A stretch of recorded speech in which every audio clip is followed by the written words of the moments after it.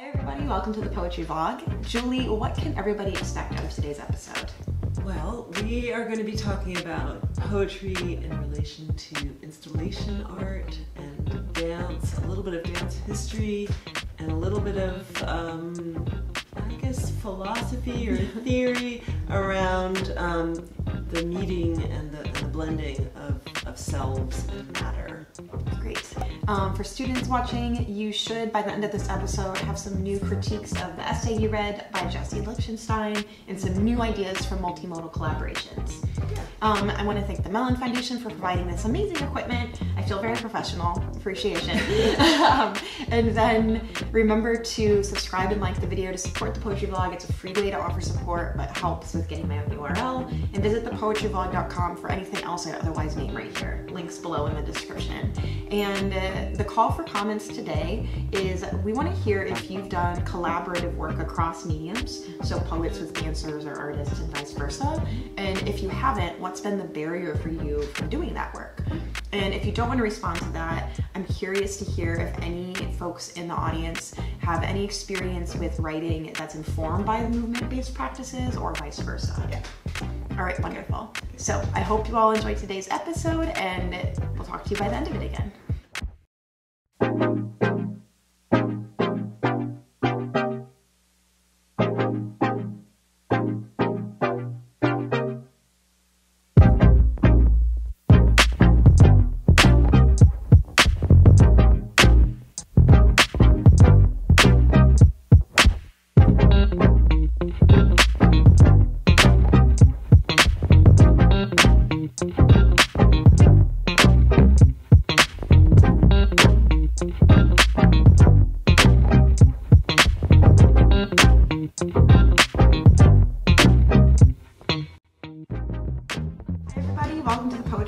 Today we have Julie Carr with us, which is an enormous privilege, by the way. Thank you. Julie, will you introduce yourself? Sure. Hello, I am Julie Carr. Let's see, I'm in Seattle because I gave a reading and led a class last night at Baffler. I like the bell better. Fancier. Yeah. Definitely. And I was reading from this new book, which is called Real Life and Installation, which I'll read a couple poems from. This is a book of poetry, but also prose, and it happens to be my 10th book, so it has that magic number 10 attached to it. That's amazing, actually. And C asked me to mention a couple of books that I wanted to recommend to anyone who's watching. So 2 books that I've read recently that have kind of blown my mind. One is called Nos, N-O-S, and it's by Matthew Cooperman and Abby Kapong. It's a collaborative book about raising a child with autism and also other disabilities which are not otherwise specified, and that's where the title comes from. I found this book to be just very moving, but also very, very innovative in its use of form and language. And then the other book is an older book by somebody named Avery Gordon. Oh, and sorry. Do you know Avery Gordon? Oh, I love Avery Gordon's work. It's like cornerstone to the theory pieces of my dissertation, actually. I'm so excited about Avery Gordon. So Avery Gordon, the older book is called Ghostly Matters, and that is a book about haunting and figures of ghostliness. It's like literally the method for my whole dissertation. This is Sorry, strange. This is strange because every minute since I read that book, I'm meeting people whose like lives are structured around that book, and this is probably not true for me. So, but her also new book, which is called The Hawthorne Archives: Letters from the Utopian Margin. I have it, but I haven't read it. Crazy. It was really beautiful. I was at like a book fair and I was like, this is on sale. Yes. So both of those books. So check out Avery Gordon. Yeah. And their work. Yeah. That just made me so excited. Yes. Okay, good. We'll talk more about that off camera. Perfect. And so then the other thing I just wanted to mention something about me. Well, one thing would be that I have 3 children, and they show up in my work quite a bit, though one of them is really no longer a child because he's 21. What are the ages of the 11, 17, and 21. Interesting. And the 11-year-old Lucy, not in what I'll read here, but if you read the book later, you would see that she's kind of all throughout. And then another thing I'll mention is that with my partner Tim, we run a space called Counterpath in Denver, and lots of things happen at Counterpath, but the thing that I'm kind of most passionate about right now is the community garden that we run and raise food and give it away. That's amazing. Yeah. Awesome. Will you read for us? Sure. One thing in this book is that there are a series of imagined or kind of dreamed hypothetical art installations. And that theme, which runs through the book, starts with the piece that I'm going to read, which were two dreams, actual dreams that I had, and that after I had these dreams and sort of thought about them, they started to seem like art installations to me. Kind of performances, kind of art installations. So this is two dream installations on practice. My neighbor and I decide to create a commune made up of dancers, artists, and activists. But first we must train them. We gather them into a room and we begin a long, slow dance.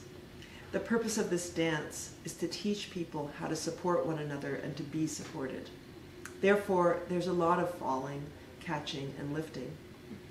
When the dance is over, I say, tomorrow's dance will be a lot more precise. What I have in mind involves touching one another's arms and hands, examining with all of our senses the split second between not touching and touching. The second one, the kids and I are in someone else's apartment. The person who lives there is not home. We are looking through the rooms with urgency, opening drawers and cabinets, lifting objects from desks and countertops, staring at photographs, reading mail. We are, it seems, trying to find the person by examining all of their belongings. This is something we do regularly. It's a practice. But in this case, since we ourselves once lived in this apartment, even as we are looking for the other person, we are also looking for ourselves, underneath or within that person's things, underneath or within that person.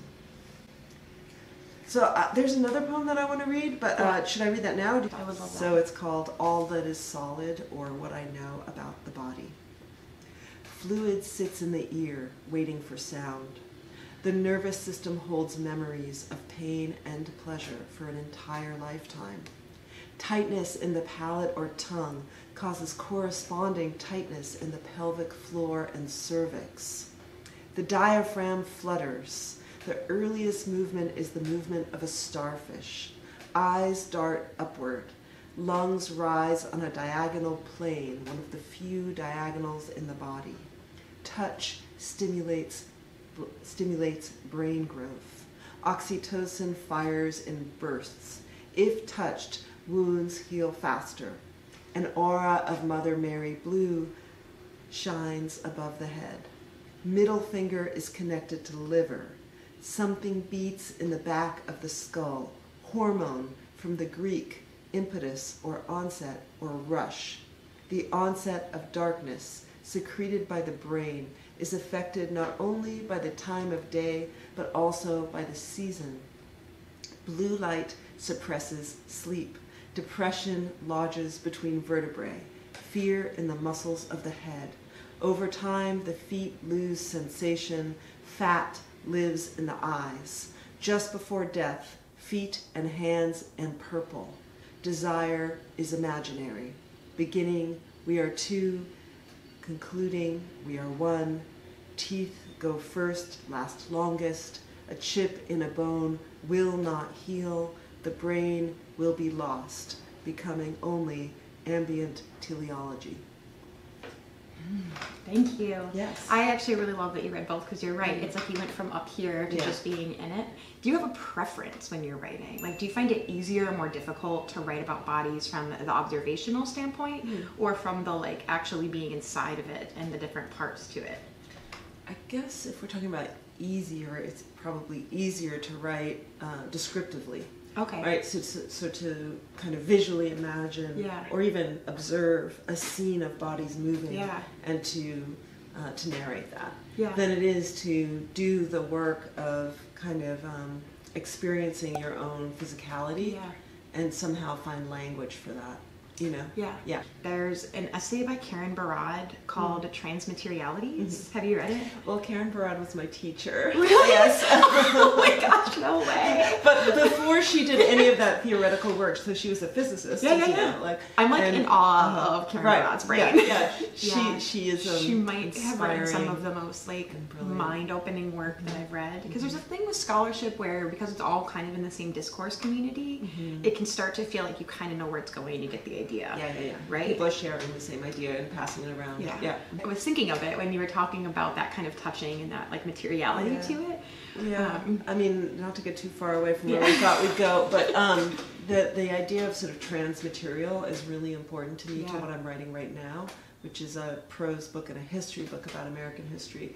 And the first chapter is about mud and swamps and marinage and swamps as a transmaterial. And then the chapter that I'm writing right now, which is why the Avery Gordon is important, is about ghosts. And haunting and ghosts as a kind of trans identity. The poems that I read highlight both kind of the body, performance, installation, work, and also dream and ordinary life. What I like is that when you talk about the body, the stage, performance work, what you're also pushing is it having that article of the attached to it, you know? So oftentimes people say the body to assume a sort of containedness, and it sounds like you're more interested in the body as always uncontained. A little bit. Right? Or like instead of the subject who's like isolated from relations or seems to be. Right? It's very much about just owning how we're always relationally codifying ourselves or codifying. Oh yeah. I mean, the two pieces that I read, the two dreams, which were then in my mind installations, were both about that, right? So the first one is about, of course, you know, the community of, say, an imagined community, of a utopian community of artists, activists, you know, falling and being lifted and supporting. But then even more importantly is that moment of touch. So we talked about that. And there's this line in the book that is a quote from, I forget who, which is, the sense of touch makes nonsense out of any dualistic understanding of agency and passivity. And those are big words. And so that's what that moment of, in the poem of the split second between touching and not touching, like, could we really examine that space, which is a space of shared energy, or, you know, matter, in fact. But I'm curious, because you've published 10 books, right? You've been around the poetry block much longer than I have, to put it bluntly. And how do you see this kind of resurgence of the lyric, and how do you interact with it, and what's your relationship to that? Yeah, I mean, I have a lot to say about that. And I think that, you know, it's complicated. On the one hand, there's this, you know, there's this surge, like, more visible surge of, you know, so-called marginalized, or, you know, people of color writing, or, you know, different, you know, where poetry has historically been so exclusive and so white. I mean, it hasn't, but in terms of its visibility in a kind of mainstream audience, it has been. Who gets paid, who gets a job, who gets a book published, or from what publisher, all of those things. So we see that, and that doesn't necessarily mean that the poetry has to be the lyric, right? But what it does mean is that a broader readership is interested in hearing the narratives that are coming from a broader range of kinds of experiences. And narrative obviously finds its way through a lyric voice, because a lyric poem is traditionally, obviously this is not every poem, but many a lyric poem is a first-person narrative about something that is important to that writer. It's a song of myself. So I think there's a longing to hear one another's stories and a broader range of those stories. And that produces a readership and audience, right? And of course, writers will respond to that. What also is going on, though, has to do with technology, and not just social media, but the ways that online publishing, the ways that poems get published. So if your goal with the poem as a publisher, let's say you have an online journal, or let's say you're even a print magazine, but you want your poems to be distributed widely, is you got to have something that's going to fit in that photo. Yep. And the photo has to be able to be reproduced in Instagram or in Twitter.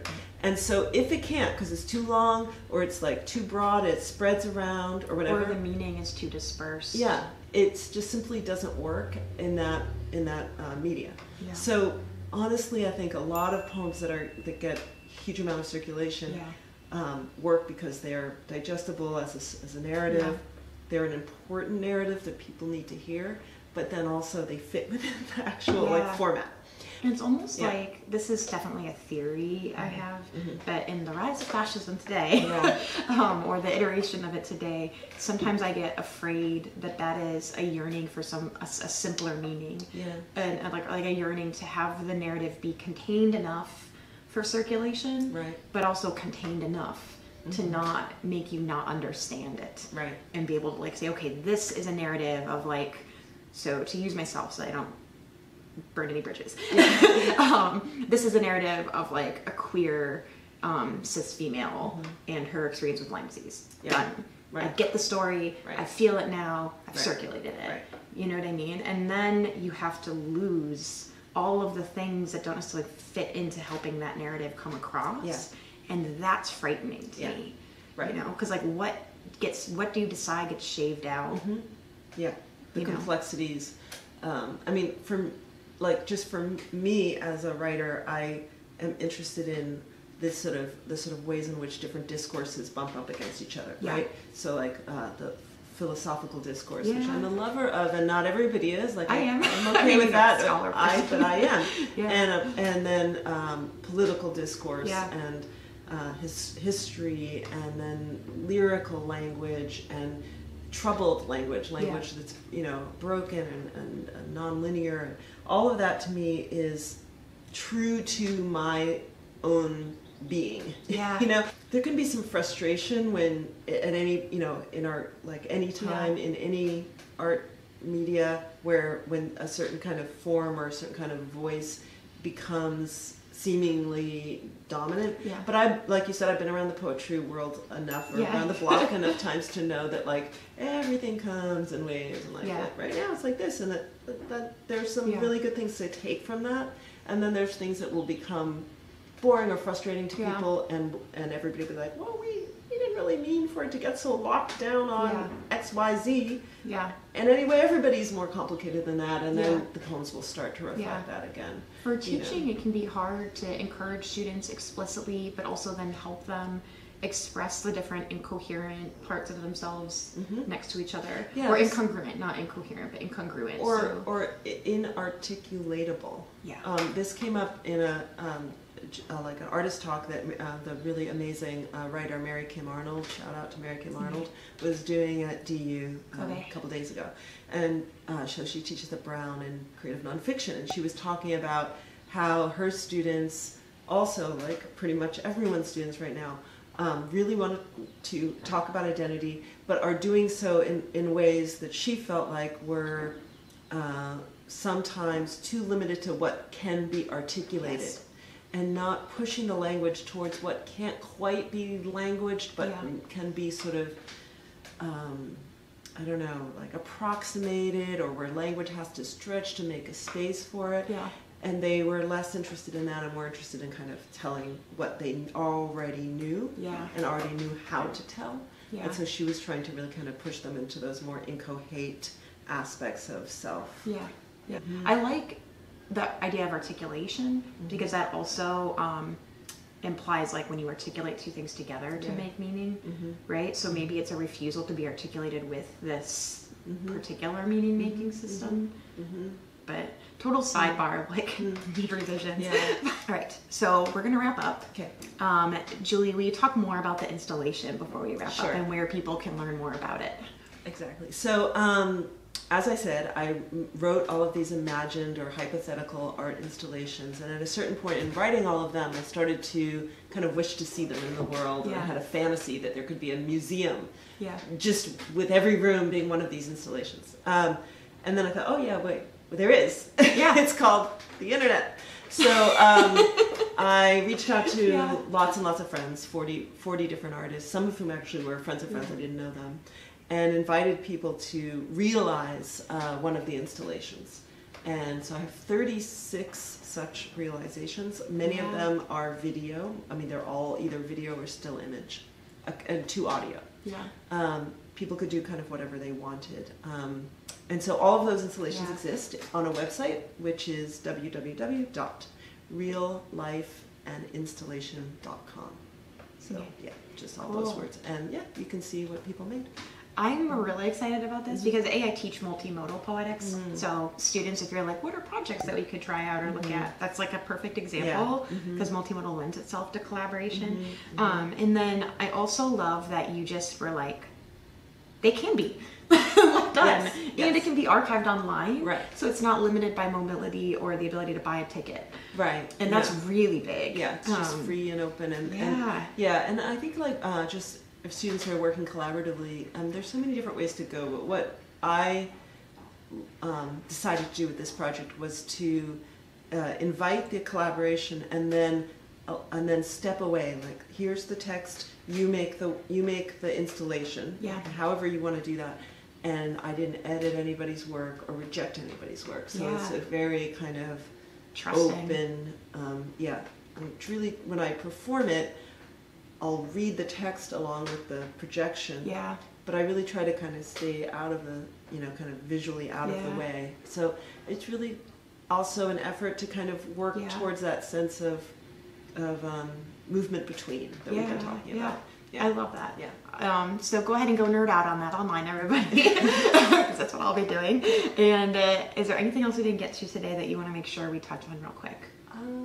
Check out the Counterpath's website also. So that's, counterpathpress.org. Okay. So you can see those projects. Perfect. I want to give everyone a reminder to use the links in the description and check out this amazing work, because the ability to see like multimodal poetics, for lack of a better word, that's also very socially engaged without having to buy a ticket, fly, or drive is very, very rare. So it'll be an assignment for my students. If you're not one of my students, definitely go check that out. I'm sure it'll be inspiring. The call for comments today, I'm going to give 2 options actually. So one is, have you ever done a collaboration before with your art specifically, with writing, with other types of artists? If you haven't, what are things that have held you back from doing that? Like, what have been barriers to doing that? And then if you don't want to respond to that one, the other call for comment is, I'm curious what other writers out there or dancers out there have this relationship between writing and movement. Oh yeah. Because that's like one of my private nerd out items. All right, as always, remember to subscribe, and that way eventually I'll get my own URL, which would be fabulous. And like this video, and go to poetryvlog.com for links to everything from Instagram to Twitter to podcast to the newsletter. The newsletter is primarily updates on what's been happening for people who've been on the vlog. Okay. And then it summarizes whatever came out that month for people who are having a hard time keeping up. Cool. And it's fun. So lots of images. All right. Thank you again, Julie. Thank you. It's really fun. Thanks. Bye, everybody.